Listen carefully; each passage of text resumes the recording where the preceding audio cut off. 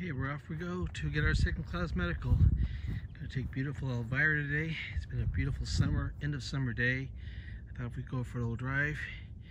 And this is my beautiful Good Luck Charm motorcycle. Well, there's always a bump in the road. Gotta tow my bike and I gotta get on the next ferry in order to get to this doctor to get my second class medical. Wish me luck.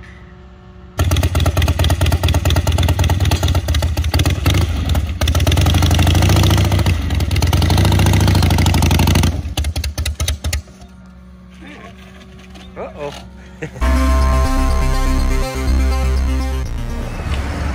Well, you guys, looks like I made the boat after all at a nick of time.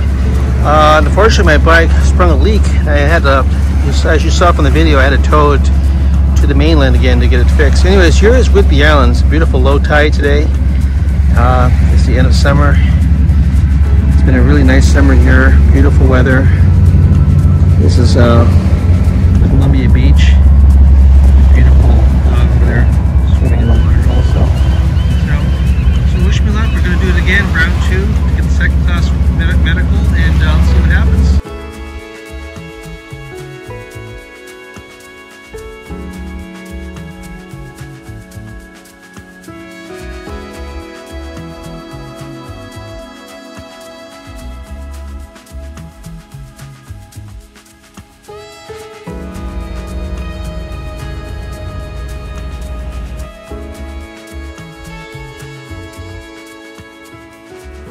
Hey you guys, I'm on my way back to Whidbey Island, and guess what? I got my second class medical back. Here it is, man. I'm very, very happy.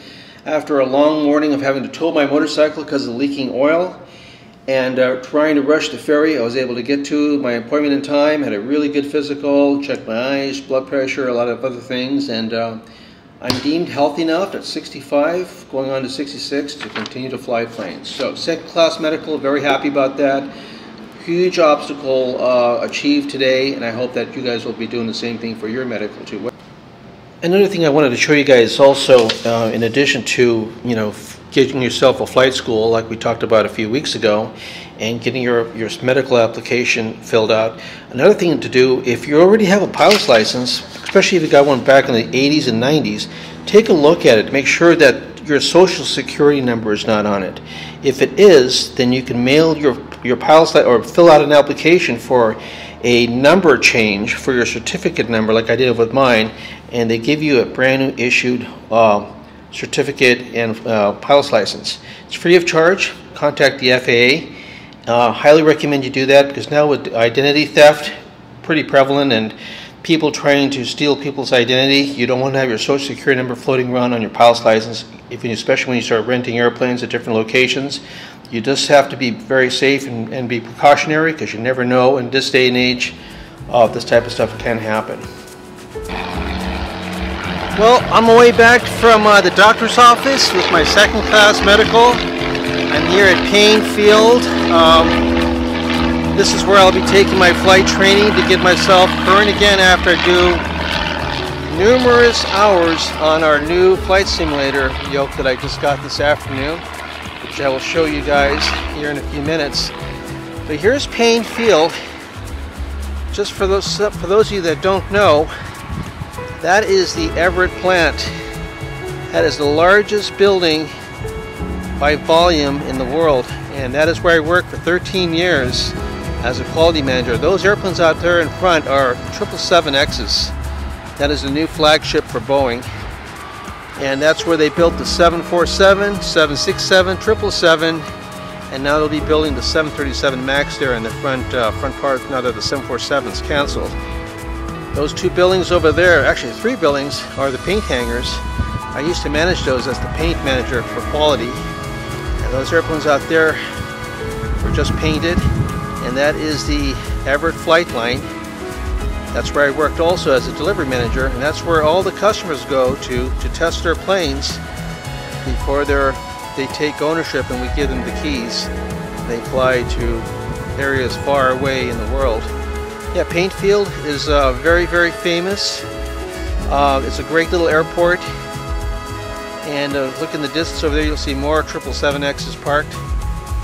It It's a really, really busy little place. Got a lot of airplanes here, a lot of airplanes to deliver. Those are the 787s, and on the other side over there are the legacy airplanes, which are the 777s. So I thought it'd be appropriate for me to film this the day that I got my second class medical, and continue my journey to hopefully fly and get into the right seat of some sort of turboprop, maybe even a small jet, I don't know. Got the commercial license, got the multi-year rating, got the instrument rating, got the seaplane rating. I just need to get current again, you guys. Alright, so here is the new flight yoke system that I just bought, and I got it through Dell, the computer company Dell. It is the flight yoke system made by a company called Logitech, and it is a professional yoke and throttle quadrant simulation controller that was highly recommended on Amazon and by users online. It has the actual controller here, and of course the actual yoke here, and I'll show you how to set it up. Actually, I'll show you where I set it up here in a minute.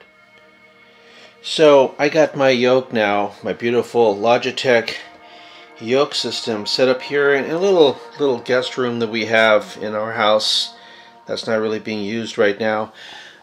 So it's set up, it's just a simple HP Pavilion laptop that I use. This is actually my real estate computer that I'm not using right now.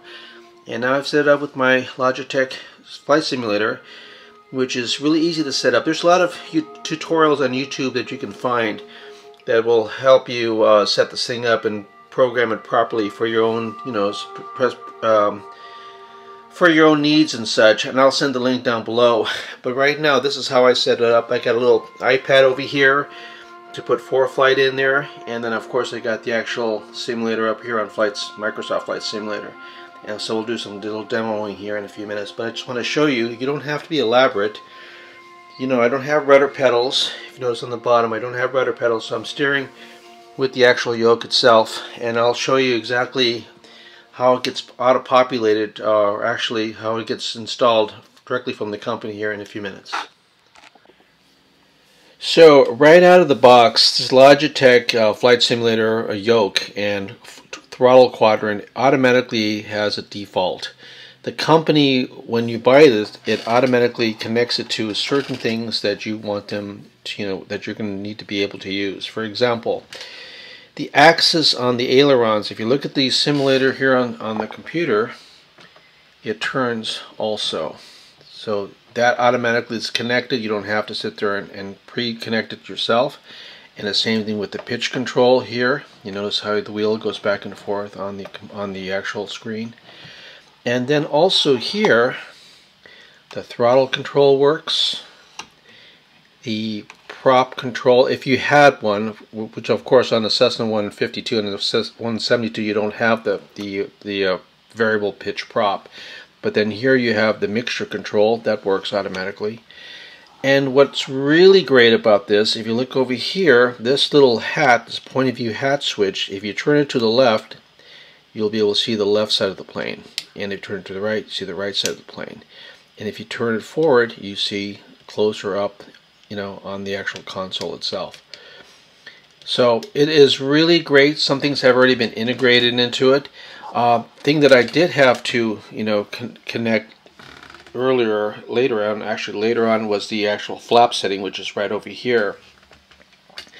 But for the sake of, you know, operating, you know, in the environment that we're doing right now with taxiing, taking off, and landing, you really just need aileron control, pitch control. You need to be able to turn the parking brake on and off, which is right over here, and of course you need to see left and you need to see right, especially when you're doing a downwind landing and to base leg and such.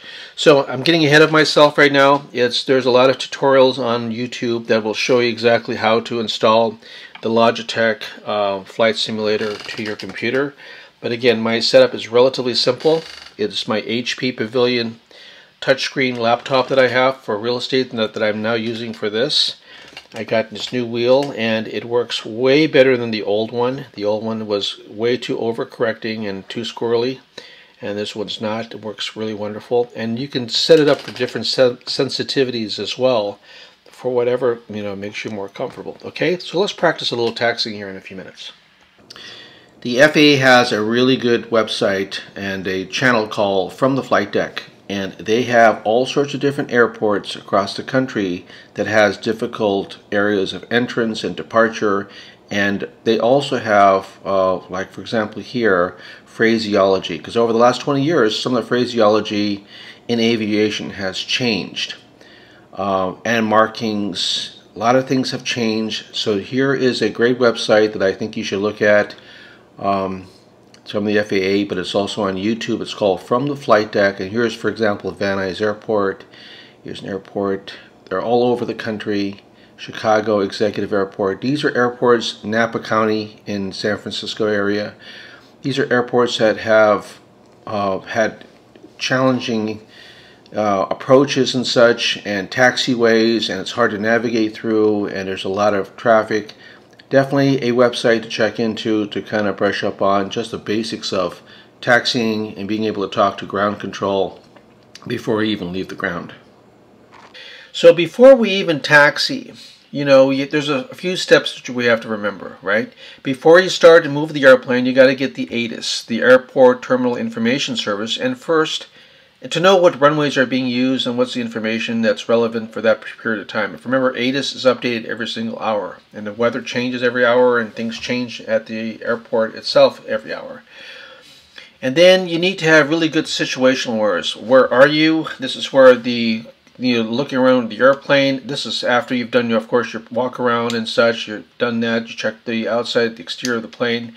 But where are you located at? Are there people involved? Are there other airplanes close by? Because when you start the airplane up, are you going to be blowing rocks onto people? And is there someone in front of the propeller that that may be hurt if you turn the engine on? So you've got to really know what your location is. And then before you actually taxi, you got to contact ground frequency and get the clearance to taxi. I mean, who are you, right? So Cessna November 1123 Echo Sierra. Where are you? Where I'm looking at the ABC hangar here at Painfield. What's your intention? The intention is I want to taxi to 34 left with India. Of course, India is now the ATIS information for that particular time. It could be anything, Bravo, Charlie, Delta, it could be anything, but you need to kind of give the ground that information that you are now current with the ATIS that's happening at that particular moment in time. And then before moving, know the direction of the wind and use proper aileron control. Because remember, when the wind comes from a certain direction, you need to have proper aileron control to kind of keep the wings from rising or lowering. And you want to make sure that you're using that proper technique, because wings are essentially sails and they act in accordance where the wind direction is coming from. A lot of people don't do this when they taxi. They think it's just just leave the yoke stationary and just steer to your location. But in all actuality, you really need to keep track of the wind direction, especially if there's a strong crosswind wind happening that day, where you want to make sure that you have proper aileron control when you're taxiing. And then when you're taxiing itself, you add power. You don't sit there and use a lot of brakes. You don't ride the brakes. When you're taxiing too fast, you immediately, your impulse is to stand on the brakes and slow it down that way. Use proper power control.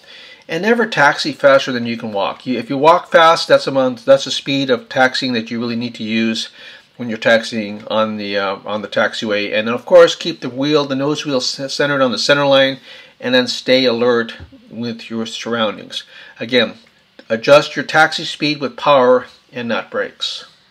Okay, so let's practice taxiing a little bit. Remember, don't ride the brakes. Just use little power inputs to control your speed.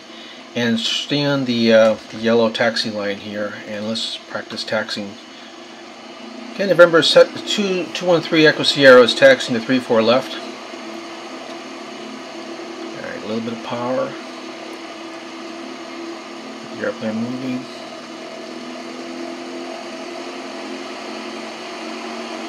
There we go. Power back.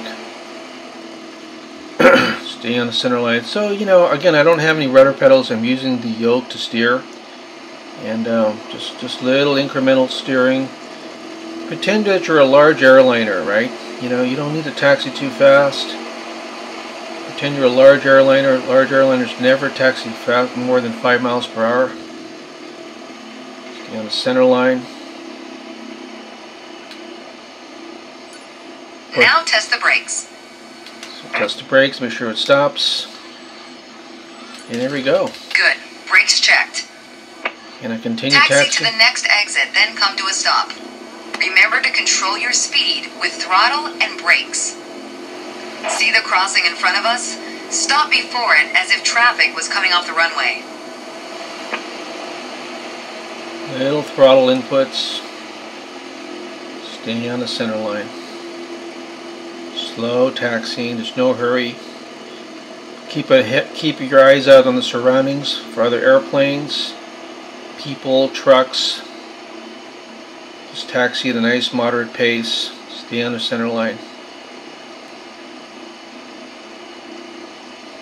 There's going to be a lot of activity, ATC, ground control, will be talking to other people, so there's a lot going on here.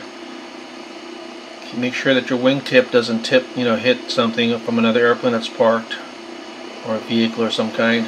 Give a little bit of power. Again, don't ride the brakes. I'm not standing on the brakes at all, just taxiing with power control. And practice this, just practice this. This is the thing before we take off. Let's just keep practicing, get really good at taxiing. Because no matter what airport you go to, they're all going to be different, right? They're all going to be different. I'm going to just stop here for a second. Stop here for a second. All airports are going to be different. You're going to need to know the diagrams, you need the locations, all the different taxiways, Alpha, Bravo, Charlie, Delta, all these different locations where you need to turn left and right, different runway locations. So it's very important. Pretend that the airport is a small city and you're navigating through different streets with your car. But now you're just using an airplane and you're doing the same thing. You got to know where your location is. And again, compensate for the wind. I'm not turning my yoke right now because my steering is affected. So you can see here, it even gives a depiction of all the different airports and their actual map. All the taxiways, the runways, the fire stations, the different locations of the hangars and such. It's an unbelievable resource for all of us that are getting back into flying to find the airport that you want. For example, for me, it would be Payne Field here in Washington, also called Snohomish Airport. And know exactly where, once I land, where do I go? Key points to remember. First, we always take off into the wind, which won't be an issue on a calm day like today. Second, before we enter a runway, we always make sure it's clear. Check to the right to see if a vehicle is on the runway, and to the left to make sure no other planes are approaching. Everything looks good, no cross traffic. Go ahead and taxi into position. Now slowly taxi onto the runway and align the plane with the center line. Then stop your plane just after the number 21.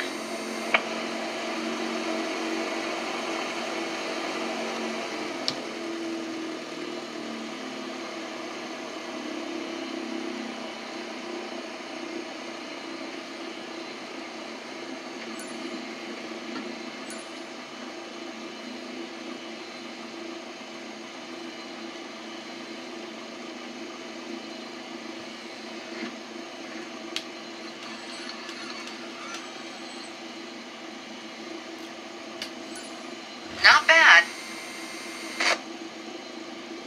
Alright, let's do this. Apply full power and I'll walk you through the takeoff as we go.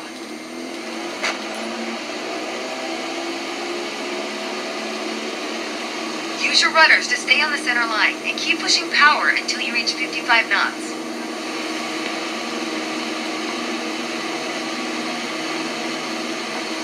Good. Now gently pull back on the yoke.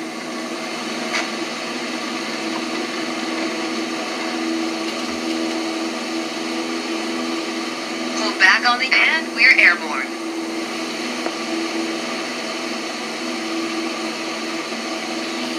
Line up the top of your instrument panel so it's a couple of inches above the horizon. That'll pitch us up and set a good climb attitude.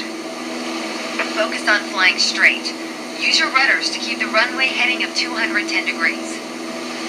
Maintain 75 knots and we'll reach our target altitude of 5,500 feet in no time.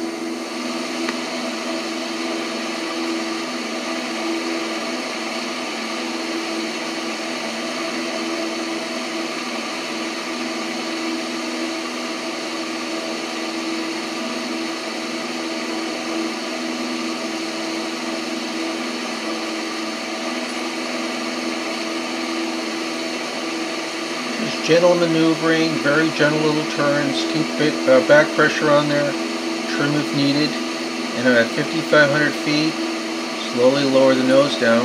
Okay, 5,500 feet. You've reached your target altitude. And there we go. Good job. So as you see here, I got a B. So the goal is to get an A. So I could have kept my airplane on the center line a little bit better, but I maintained my 70 knots, I maintained my pitch attitude and my heading, and I ended up at 5,500 feet, safe and sound. So again, takeoffs is something we have to practice over and over and over again, and I'm going to do the same thing.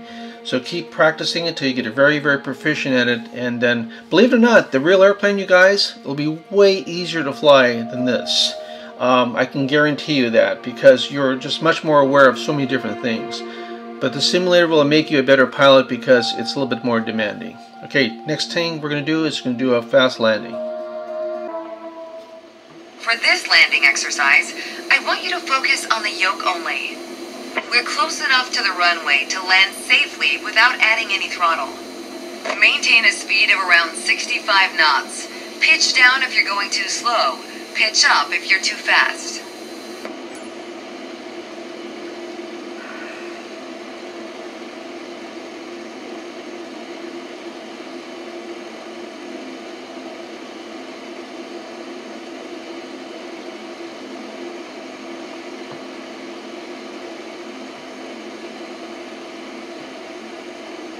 Keep your airspeed at 65 knots. When you're 10 feet above the runway, it's time to flare. To flare means to raise the nose of the aircraft to slow your descent for a softer landing, but without ever leveling off or climbing. The main landing gear will touch down before the nose wheel does.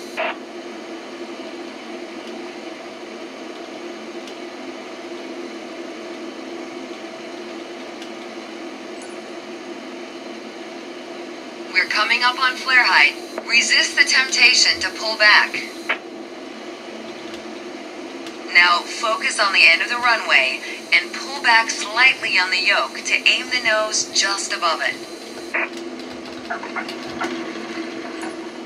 Nice. Now apply the brakes to slow us down and bring the plane to a stop.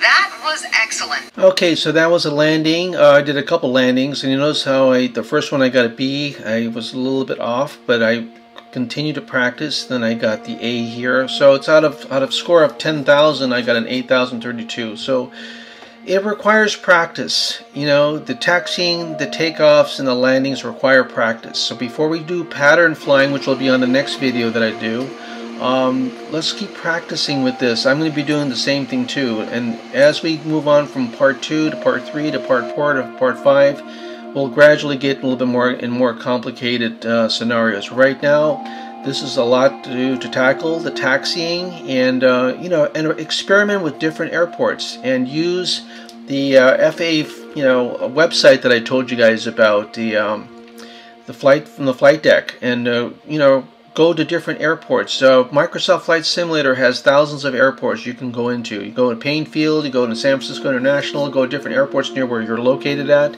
and then practice taxiing at those airports, you know, those runways, taking off and landing. That's what I'm going to be doing too. I'll be practicing here at Payne Field. So on the next video, when we start doing pattern flying, practice taxiing, practice communication. Remember your situational awareness. Taking off, keep it nice and stabilized, climb out, you know, maintain certain speeds and level off when you're supposed to level off. And on landing, stabilized approach all the way down, you know, stay on the center line and try to keep your airplane nice and straight and look down the runway when you hit the touchdown zone. So I hope this video was interesting for you guys. I love doing this. I'm having so much fun getting back into flying with you guys. Get your flight medical back, and let's get back into a real airplane really soon. But in the meantime, we'll keep practicing on this thing. And thanks again for watching Realty Rides, you guys. If you like this video, please like, comment, and subscribe. And we'll talk to you guys really soon on the next video. Have a great day, guys. Bye. Thank you, and enjoy your flight.